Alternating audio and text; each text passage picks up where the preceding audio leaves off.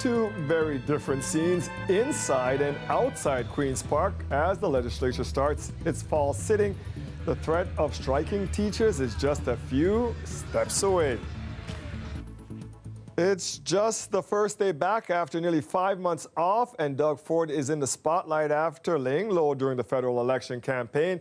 This time, a bit of different tone, though, than in the past year. Lisa Shing is live from Queen's Park. So, Lisa, what can we expect from this sitting? Well, definitely a much friendlier tone, if today was any indication, Dwight. MPPs were much less combative, definitely less heckling during question period as well. And MPPs were also much more polite to each other during the first sitting since the federal election, although the scene outside was a lot different earlier today. Labour protesters welcomed MPPs back to Queen's Park after a 5-month-long break.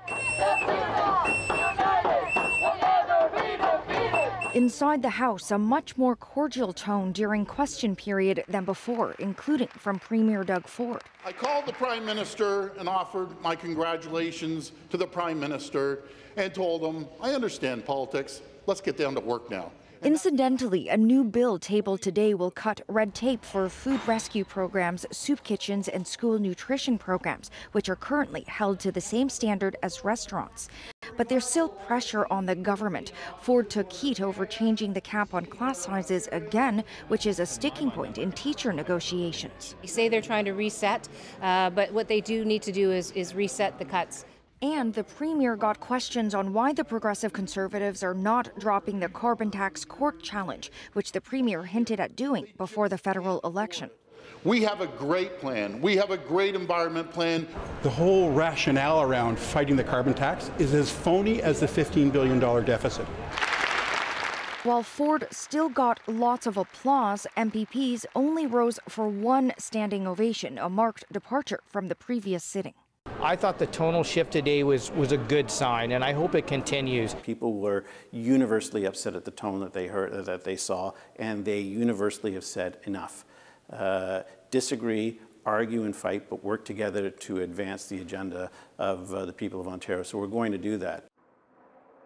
So tough to tell how long this tonal change will last. The government certainly has several challenging tasks ahead, including revamping the autism program, capping public sector wage increases at 1%, and most immediately negotiating contracts with teachers, which has seemed to have a lot of tension so far. Dwight. Thank you for that, Lisa. Let's bring in our Queen's Park reporter now, Mike Crawley, to dive deeper into some of the big issues facing the Ford government. Mike, let's start with the biggest one, teacher talks. How big of a concern is this for the PCs right now? Well, Dwight, this is absolutely job one for the Ford government. There are 4 big teachers' unions involved in the negotiations right now. The sides are apart by hundreds of millions of dollars, and there's the prospect of a strike by high school teachers in the public system as early as November the 18th. So getting a deal or getting deals on all 4 of these sets of negotiations without any labor disruption, that is going to be by far the biggest challenge facing the Ford government in the coming weeks and months. One of the most ambitious promises the government made last year was ending hallway medicine. How is that file progressing? Well, the latest figures show that it is not getting any better. There is a big bottleneck in the health system on the hospital wards, and people feel that all the way down in the emergency rooms. That's because people who get admitted to hospital through the ER, they're waiting on average more than 15 hours in the emergency room to be able to get a bed on a ward, and that is an average of 15 hours. So the government's creating these things called Ontario Health Teams to try to deal with this problem. We're expecting that the first of these is going to be announced any time now in the next few weeks, but it will take a while before they actually have any effect on the hallway medicine problem. There are also a number of big decisions facing this government. Can you run through some of them for us? Yeah, there's a pretty lengthy to-do list that the Ford government has. First of all, there's some decisions that they've got to make on whether to expand retail sales of alcohol. In particular, are they going to be able to make good on their promise to allow corner stores across the province to sell beer? The government's looking at undoing some controversial changes they made to the autism therapy program. They've got to decide who will be the winning bidder to redevelop Ontario Place. And Doug Ford has hinted that there's some sort of financial help coming for new home buyers. So lots to watch for. Okay. It was around this time last year we first got a sense of the cuts we've been talking about for months. What should we be looking for in next week's fall economic statement? Yeah, the fall economic statement is a kind of mid-year fiscal update. It's going to be delivered on Wednesday of next week. So for the Ford government, it provides another opportunity to try to send a new message. They, after all, have a new finance minister in Rod Phillips. So look for him to give a new, lower deficit number. And if this fall statement has a lot less cutting than there was in last year's fall statement or in the spring's budget, that could be a signal that the Ford government and the PCs have learned their lessons from some of the mistakes they made in the first year. Lots to look forward to in this session. Thank you for breaking it down for us, Mike. Okay, Dwight. Usually when I go to the bank, I'm dressed in more business attire, but this time I went in with my hoodie and my toucan, and obviously a 6'4" black guy, right? A licensed hemp farmer says after a recent trip to TD Bank, they froze his accounts and accused him of engaging in illicit activity. He alleges they made assumptions based on his appearance. His story coming up later in the show. A 74-year-old man has died after being hit by an SUV this morning in the Flemington Park area. Police say the man was crossing Eglinton at Don Mills just after 6 a.m. when he was struck by an SUV. The driver was making a right turn at the intersection and remained at the scene. You can see lots of construction also at that intersection. The victim was taken to hospital and died hours later. Police have not released his name. Later this morning, a second pedestrian was killed on Toronto streets. An 83-year-old woman died after being struck by a van near St. Clair and Runnymede. She was crossing the road with another woman just after 10 a.m. when they were hit. Investigators say the pair did not cross at a proper intersection. The driver remained at the scene. The victim died in hospital. The other woman was treated for serious but non-life-threatening injuries. The alleged victim in the College Street Bar gang sex assault trial is back testifying today. She appeared via video from another room in the same courthouse as the two accused men. Lorenda Redekop has more from the courtroom now and a warning. Details of this story are graphic and may be disturbing to some viewers. 8 security cameras inside the College Street bar captured hours of sex acts between the alleged victim, the bar's owner, Gavin McMillan, and manager Enzo de Jesus Carrasco. She had arrived at around 7:30 that evening to see her friend, who was a new hire in training. The jury and media have seen the most graphic images, but that part of the tape has not been released. Other parts show her stumbling at times, appearing to do cocaine and being touched by the men. She said she remembers having 5 drinks and willingly doing 2 lines of cocaine. She says both accused raped her. Then, when she was leaving after 5 a.m., she says De Jesus jumped in her cab, took her to his place, and raped her again. Both are pleading not guilty. The woman says in the hospital the next day, she felt more pain and saw bruises that looked like finger marks on her arms and upper thighs. The Crown asked, "Do you remember your arms being grabbed?" "I don't remember that." "Do you remember how the bruises on your thighs happened?" "No." The now 27-year-old says she still suffers from lockjaw and knee problems after that night. She says her boyfriend at the time looked through her phone and found video and pictures from that night. She said she deleted them. The reason? He got really mad and he left for almost a week, and I panicked, thinking he wouldn't come back. But then she called police to tell them. Once again, she said, "I panicked." On cross-examination, the lawyer for Gavin McMillan, Sean Robichaud, suggested she asked to be filmed and was consenting. "Isn't that why you deleted the video?" "No," she said. Robichaud told her she wanted a threesome with them. "What I'm going to put to you is that you do have a reasonably good memory of that evening, and particularly the sexual activity," saying it was forceful but consensual. She responded it was not consensual at all. He asked if she remembered the phrase polyamorous coming up that night. She responded in a flat tone to each suggestion, "No," and said, "I was in a monogamous relationship." Robichaud suggested she said she was a bad little girl and wanted to play the role of a submissive. "Very much disagree with that," she said, "because I would never do that." It will be up to the jury to decide which version of events it believes. The cross-examination continues tomorrow. Lorenda Redicop, CBC News, Toronto. Over the weekend, the mayor of Brampton called for more surveillance along two highways in Peel region, saying the closed-circuit cameras will help curb gun violence in the area.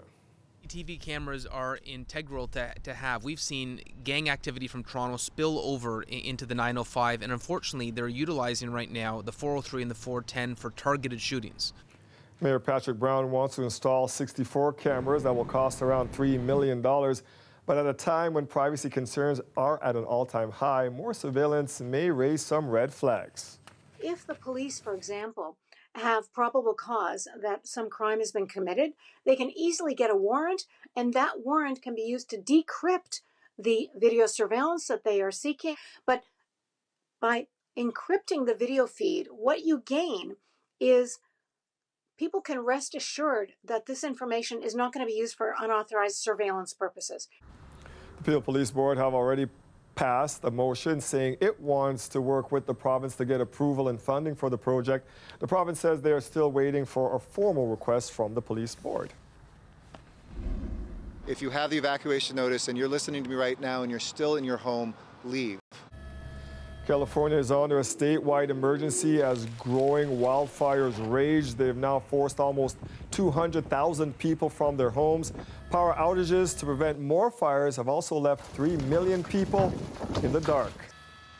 CNN's Connor Powell is live in Los Angeles County for us tonight. And Connor, let's start with the latest from where you are, sir. Yeah, the latest is that the winds have calmed down significantly here. This fire has charred about 600 or so acres. We know, if you look behind me, there's about 8 houses in this area that have been almost completely destroyed. You can see this one has just been totally gutted here. Everything has gone out of this house. There's about 8 houses right now that we know that are like this, a couple more that have been damaged. The winds are significantly less now than what they were earlier this morning. And earlier this morning, it was really the winds that propelled this fire across the western part of the city. People in this area got a phone call, a text, a knock on their door about 1, 2 o'clock or so in the morning telling them they needed to get out now. The fire was spreading. A lot of damage to the hillsides, to the canyons in this area, but little damage right now so far to the buildings in this entire area. That's the good thing.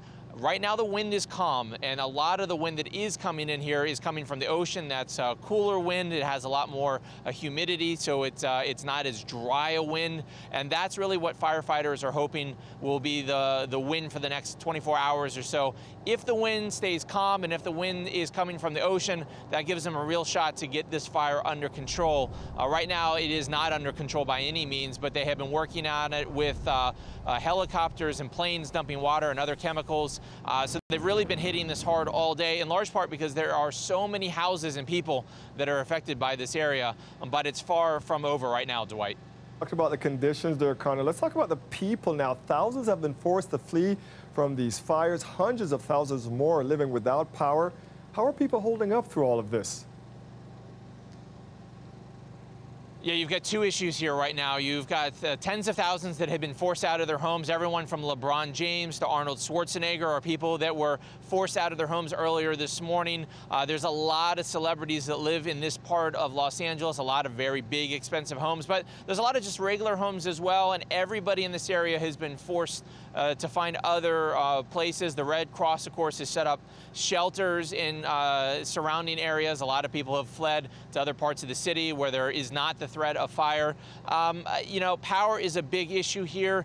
There are thousands of people across the city of Los Angeles and across the entire state, maybe as many as 600,000 people that might be without power. In large part, that's because the 2 big power companies here, Con Edison and PG&E, they have shut off power because of the fear of those winds knocking down power lines and starting fires. That's something we've seen here the last couple years with this type of fire season. That's the big concern. So people have had to get out of their houses, and the people who are in their houses, many of them are have no electricity at home right now, Dwight. CNN's Connor Powell joining us from Los Angeles County tonight. Thank you, Connor.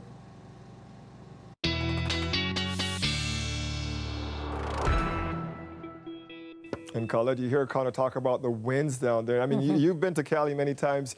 You see how those winds are, they're jumping highways, jumping areas. It's just a really bad situation down there right now. It is horrific, Dwight. You're quite right about that. And, you know, I was just in the state this time last week, in fact, and those Santa Anas, those winds were about to kick in. And my colleagues, some of the meteorologists there were just bracing. They could forecast it, but they knew you just cannot control it. October is a very scary month in that state because 7 of the deadliest, or 3 of the deadliest and 7 of the worst fires they've ever seen there in that state have come in this month because it's a lack of rain that they see, of course, and also because of those winds. And in the north, by the way, they call them not the Santa Anas, the Diablo winds, and you can understand that as well. So they just spread those wildfires, very, very hard to control. Well, we're seeing some heat here, not like that, of course, but the temperatures are going to be rising as we go into tomorrow. These are the current readings. We had just a glorious day today in terms of seeing some mid to approaching upper teens.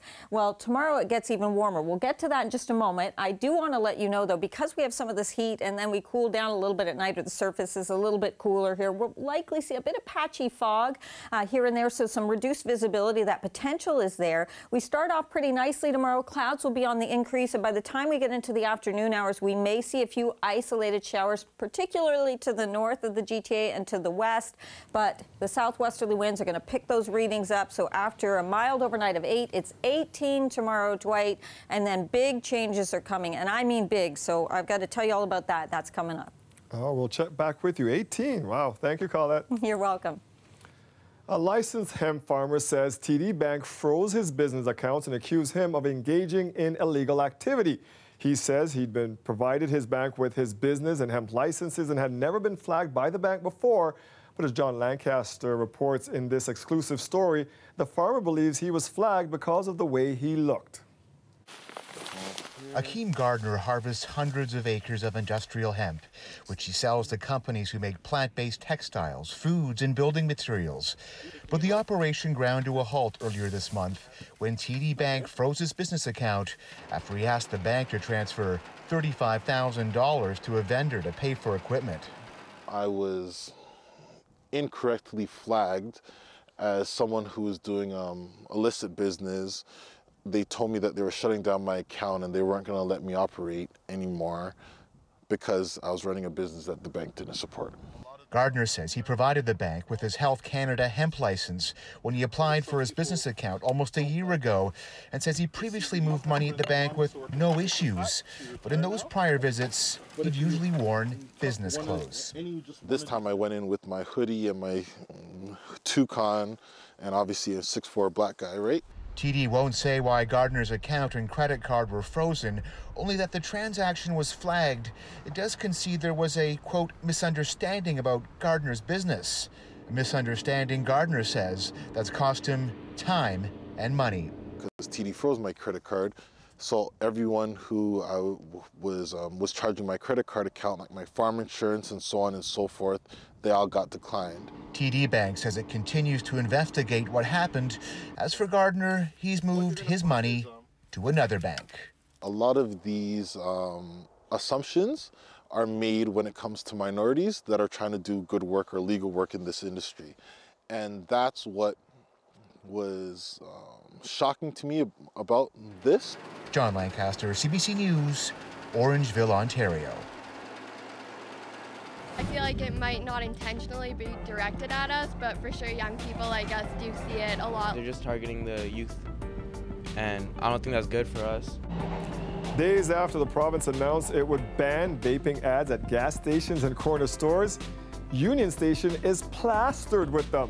Coming up, we ask transit riders whether it's a good idea. And we also hear from the TTC. Stay with us.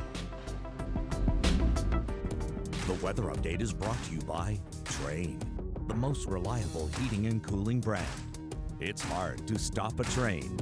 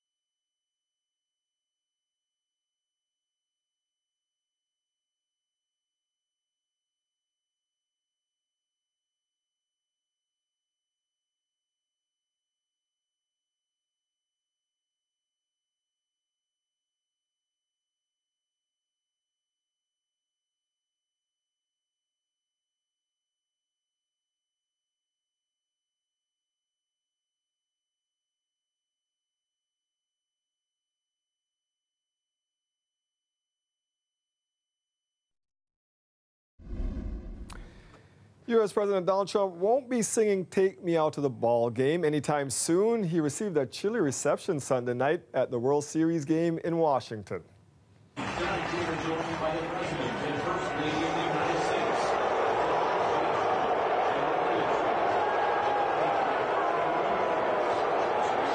Oh, a bit of an awkward moment there. The boos began after a tribute to U.S. service members, and the president appeared on screen.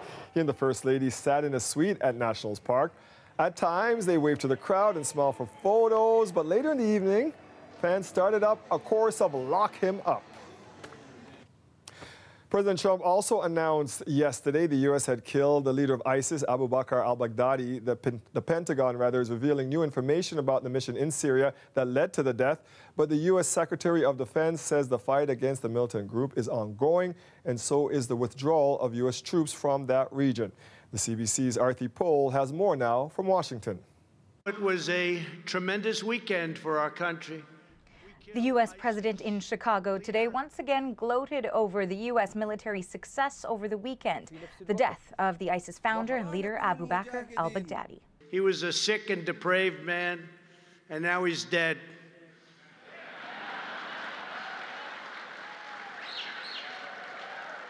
He's dead. He's dead as a doornail. And he didn't die bravely either, I will tell you that. Trump repeating his allegation that the ISIS leader was whimpering as he neared death, something the Pentagon could not confirm today. But Trump's defense secretary made it clear al-Baghdadi's killing is a significant blow against the terror group. However, the fight against ISIS is far from over. Baghdadi's death will not rid the world of terrorism or end the ongoing conflict in Syria. But it will certainly send a message to those who would question America's resolve and provide a warning to terrorists who think they can hide. 2 men detained during the mission are currently in U.S. custody. No doubt they will be mined for information on what the terror group might be planning next. Other evidence was also seized from the compound, and experts say some of the key intelligence that will be gathered now is information on any current plots, details on how the organization is working, communicating, and funding itself. Also, who is the successor and how do they operate in the organization, along with any information they can find on big strategic plans. Despite this development, U.S. officials maintain there will be a withdrawal of U.S. troops in the region who had been fighting alongside Kurdish-led forces to combat ISIS. Turkey and Russia are now moving in to police northern Syria and the surrounding area, where the ISIS threat is greatest. But U.S. forces say part of their efforts to contain the terror group will include troops being stationed to protect oil fields. These oil fields provided ISIS with the bulk of financial resources used to fund its terror. U.S. troops will remain positioned in this strategic area to deny ISIS access to those vital resources. Experts say retaliation by ISIS is likely and that all forces in the region should remain vigilant. Arthi Pohl, CBC News, Washington. After a 14-year-old boy was killed outside of his own school, Hamilton's Public School Board is taking steps to address bullying. I'm Angelina King. I'll have more on what the board is discussing and how a mother who lost her son is reacting to the ideas. That's coming up.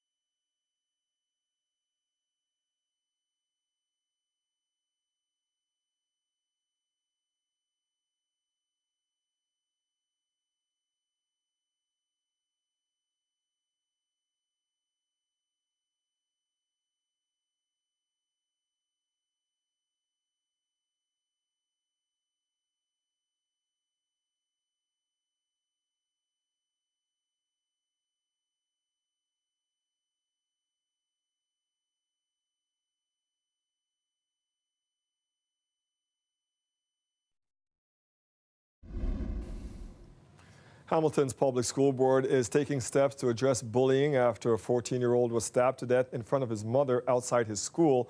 Tonight, the board will consider implementing a bullying review panel to address concerns in the community. Angelina King joins us live from the Hamilton-Wentworth District School Board. And Angelina, what more can you tell us about this plan? So the panel would be made up of 3 community leaders, people who have expertise in equity, mental health, and how a school board works. So they would go out and meet with different people, experts, parents, students, staff, and then come back to the school board with recommendations on how to properly deal with bullying, how to prevent it, how to intervene, and how to report it. Now, this all comes after 14-year-old Devin Bracky Selvi was stabbed to death outside of his own school earlier this month. His mother has told us that he was bullied relentlessly and that the family had talked to the school about what was going on. We were able to speak with her earlier today about what her thoughts are on this proposal. She says that it's not enough to combat bullying alone, but she says she's being open-minded about the idea. She's actually here at the meeting tonight saying she wants to ensure that this plan does go forward. Parents, the school, the police, all of us have to come together as one unit to keep them safe. And if we don't have that whole connection, then this happens. The last few weeks have been absolute hell. And I just wish he was still here.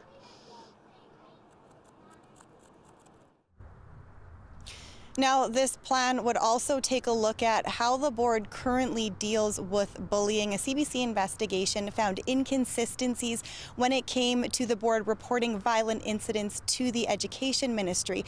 The education director here has acknowledged that, and the board chair said tonight that this review is all about doing better.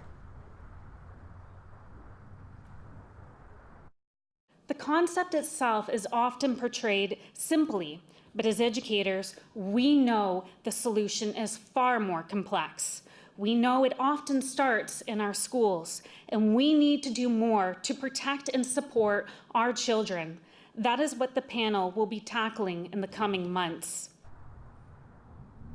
So the board is discussing this proposal right now. If it is approved, then the panel is expected to have a report back to the school board by the end of May. Dwight? Angelina, thank you. You may have seen them while passing through Union Station today. New ads for vaping companies were put up.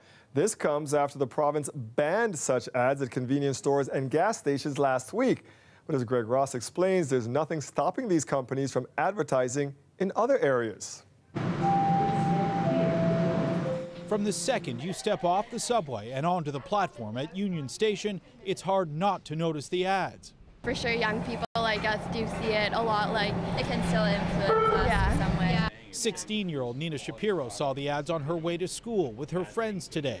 The ads are for a company called Vype, which is owned by Imperial Tobacco. They say things like, our e-liquids are rigorously assessed by our team of experts. They're making it seem like it's okay. And that's the problem, according to Robert Schwartz, a professor at U of T's Dalai Lama School of Public Health. He says the ads ignore the fact that there has been a rise in illness related to vaping in recent months, particularly in the U.S. Any kind of advertising is going to entice kids to use it. So advertising and promotion have to be completely banned. But the TTC says it's bound by the Charter of Rights and Freedoms on free speech. In the absence of a federal ban on that advertising, as you have with tobacco, there's very little we can do to restrict the advertising or to decline it. Stuart Green says riders have expressed concerns, which is why the TTC Board of Governors is considering an appeal to the federal government to step in, despite the lucrative contract they have with Imperial Tobacco. The value is about $500,000 in advertising on the TTC in the last year. The federal government did pass a law to prevent companies from specifically targeting children in vaping ads, but Toronto MP Adam Vaughan says it may be time to review it. The risk is getting better understood, and as the risk is better understood, my guess is the regulations will keep pace with tobacco. We reached out to Imperial Tobacco. They say their ads are intended for adults looking for an alternative to smoking, and while they maintain their products are less harmful than cigarettes, they don't suggest vaping products are harmless. They also don't believe vaping should be regulated the same way as tobacco. Greg Ross, CBC News, Toronto. Hundreds of new housing and rental units are slated for the Queen East neighborhood, but unlike many new developments in our city, this one will include affordable housing spaces and designated rental units. Alicia San has the details. It's about creating a new community where renters and TCHC tenants and condo owners live side by side. The plan is to demolish the two 60-year-old buildings at the site and replace them with brand new ones, creating a more mixed-income community. The new buildings will have 120 rent-geared-to-income units and 100 affordable units. There will be 180 apartments available at market rent, as well as 350 condo-style units and 16,000 square feet of retail space. The tenants currently living in the two buildings will be relocated to suitable accommodation at other TCHC properties. All eligible tenants will have the right to move into the new development once completed, and the ETA on that is 2023. Current tenant Dion Samuel says the temporary inconvenience will be worth it. The fact that we're getting a new community that we can be proud of, and a new community that we can take care of and hopefully thrive over the next, I don't know, 20 years or so, that would be great. Thank you. From all the community and all the tenants, we're really happy that this is going to take place. Overall, the Toronto Community Housing Corporation faces a $1.6 billion backlog of repairs to its crumbling infrastructure. This $300 million development will be done at no cost to the city. A Toronto-based development company is footing the whole bill, and they're able to do that by leveraging the land value. That there's enough value for a private developer to say, I can create all this and not go bankrupt in the process. In the coming weeks, Toronto community housing officials will be visiting all of the tenants and discussing their options. They hope to have everybody relocated by the end of summer 2020 to allow for demolition to begin. Ali Chiasson, CBC News, Toronto.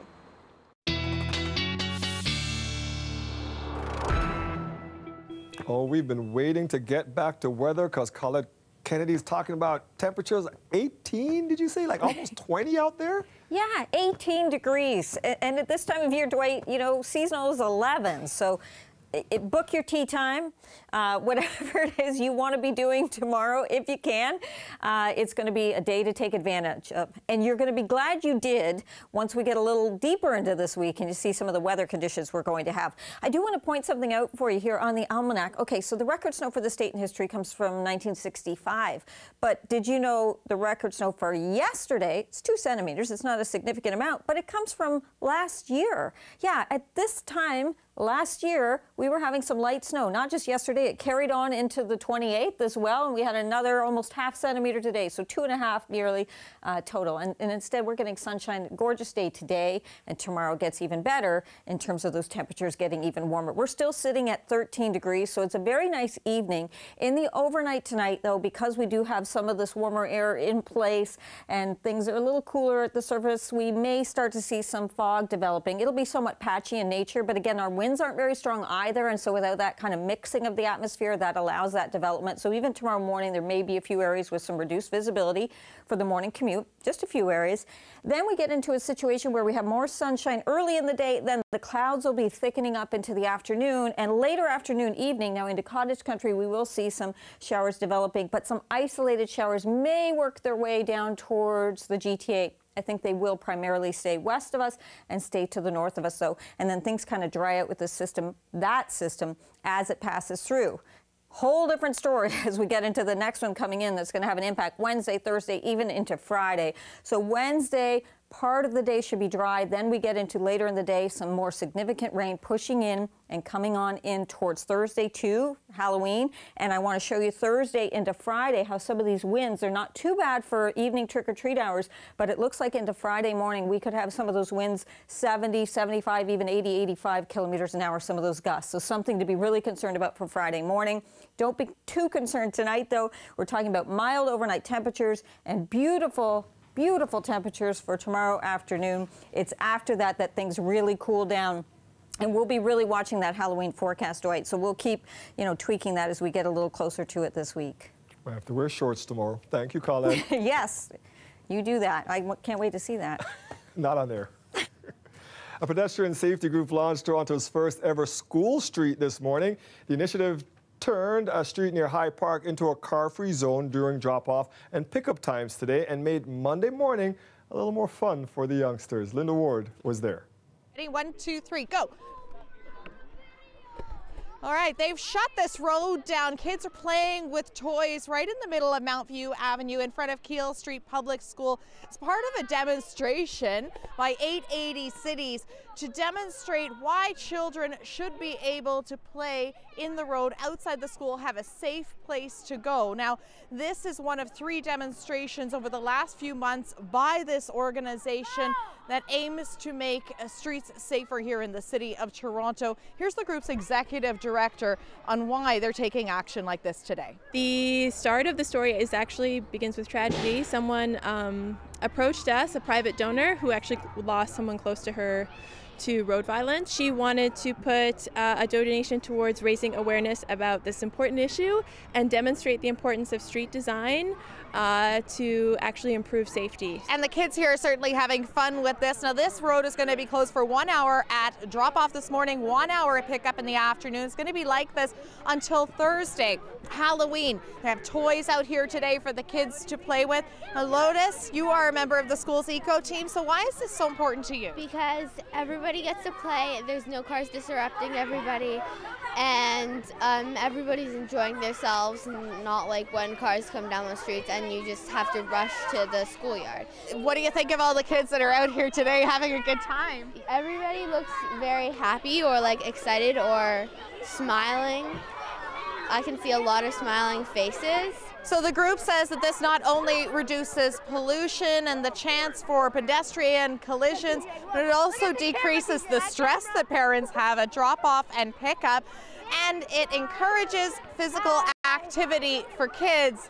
And you can see behind me, these kids are having a whole lot of fun on their way into school this morning. Linda Ward, CBC News, Toronto. As we head to break, here's a look at where the markets closed today. Stay with us. We will be right back.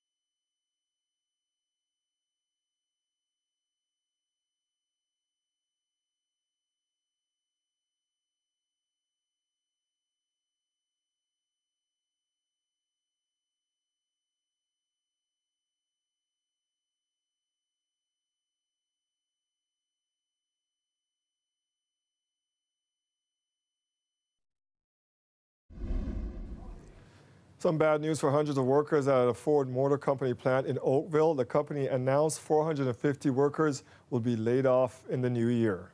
It's never a good time to get laid off, but we're coming into the holiday season, which is certainly a little bit more troubling for our members, but it's going to devastate the communities in and around the Oakville plant, so it's devastating news. There's no doubt about it for our junior members. The plant is stopping production of its Ford Flex and Lincoln MKT models. They have seen slumping sales in recent years. The layoffs are in addition to 200 job cuts in July.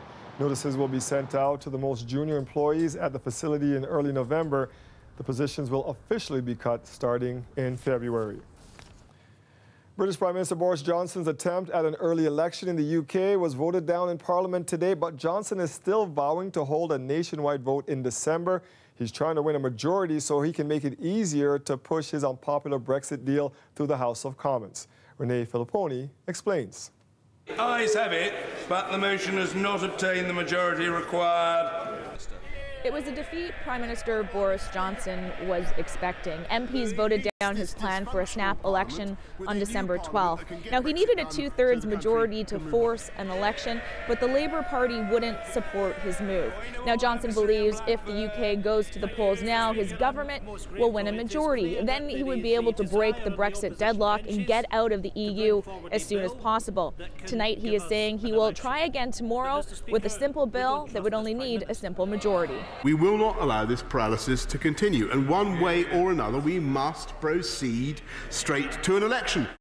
The Liberal Democrats and members of the Scottish National Party are also planning to table a bill tomorrow asking for an election on December 9th. For them, it's about stopping Brexit. And a Liberal Democrat government would revoke Article 50 on day one, and that is the best way to stop Brexit. This opposition move was contingent on the EU granting a Brexit extension, which they confirmed today. And it's being described as a flextension, and that means if the UK can ratify the withdrawal agreement sooner, it could leave the EU before the deadline. But through this all, EU leaders have been clear they want to avoid a no-deal scenario, but the ball is in the UK's court now. Renee Filipponi, CBC News, London.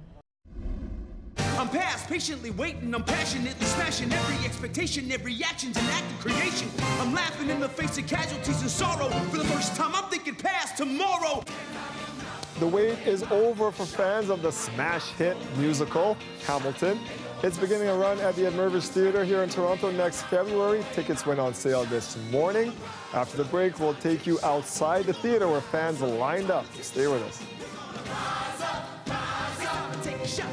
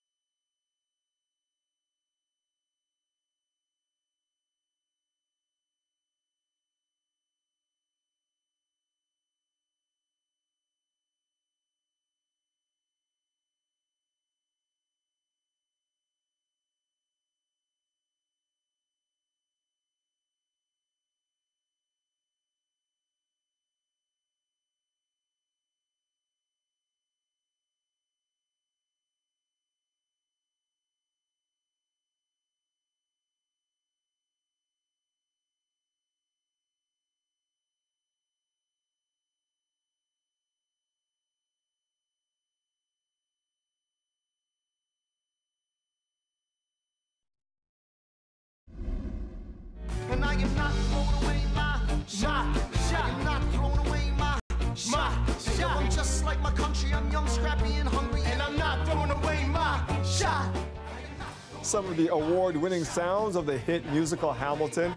Tickets went on sale this morning for its Toronto run. Yelena Adzik was out as people lined up to get tickets this morning. And Yelena, it appears there's plenty of excitement about the show finally coming to Canada. So excitement enough to get people out there around 5:30, 5:45 this morning. Yeah, it was a little bit early. I was with them. So the interesting thing that they did this year, why don't I give you a look at the crowd so I can talk a little bit more about the interesting setup, okay? Because what they did, Dwight, is just because you got there first in line did not actually mean you get first dibs at the tickets. Okay. It was unconventional. You were put into a group with some first people in line, and then the next 10 would be put in a group, and so on and so on. And then if your group number got called, you got to come up and buy tickets. They were actually spinning one of those strange spinners for a lottery number to be pulled out. And the main point of all of this kind of a cumbersome approach is to try and deter scalpers. Because scalpers are not going to do that kind of thing. That woman that you just saw there cheering, she was the very first in line, and she did end up getting in and getting some tickets. So it was really interesting to see the range in the crowd. There was a lot of different ages, different backgrounds. I'm going to give you a listen right now to just two of the people that I spoke with in line. I left home about 5 o'clock this morning. I got here maybe, 20 to 6 or whatever. I don't even like musicals. I don't even like singing, but I really do like this one, rap musical about the founding of the U.S. All right, there you go. And you saw quite a mix in the crowd in terms of ages and backgrounds, so that was interesting to see too. Yeah, she doesn't like singing. No, we all like singing. Okay, tickets, $200 a pop. Yeah. That's kind of high for our musical theater. It's not Broadway over there. We love it, but that's a little high. It's on the high side for sure. Now, people that were in line who are theater lovers, they will say, oh, isn't that a bargain? They actually thought it was pretty good because if you think about it, if you paid to go see it at Broadway, you're paying for accommodations, the tickets are more expensive, and you're paying for the flight too. So for a lot of people, this was actually kind of in the reasonable-ish territory.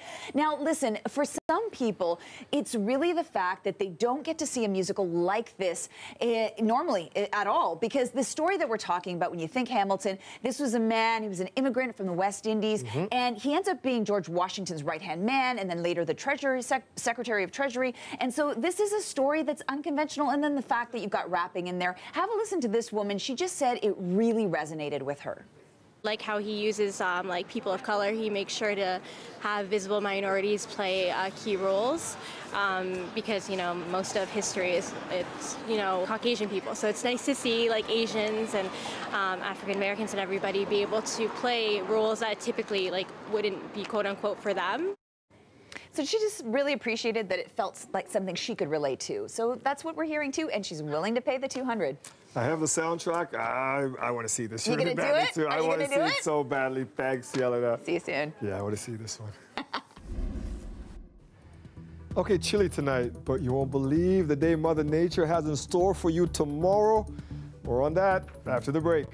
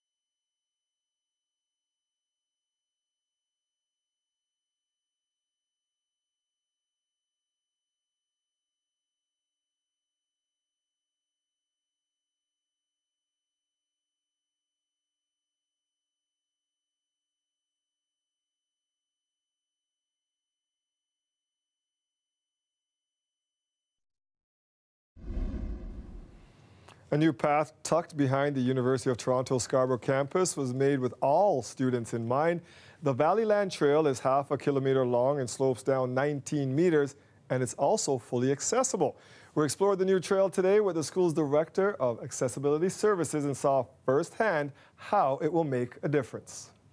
It's nice to be in nature, smelling the leaves and the grass and the forest. There's a specific smell that nature has that, you know, I don't get to experience very much.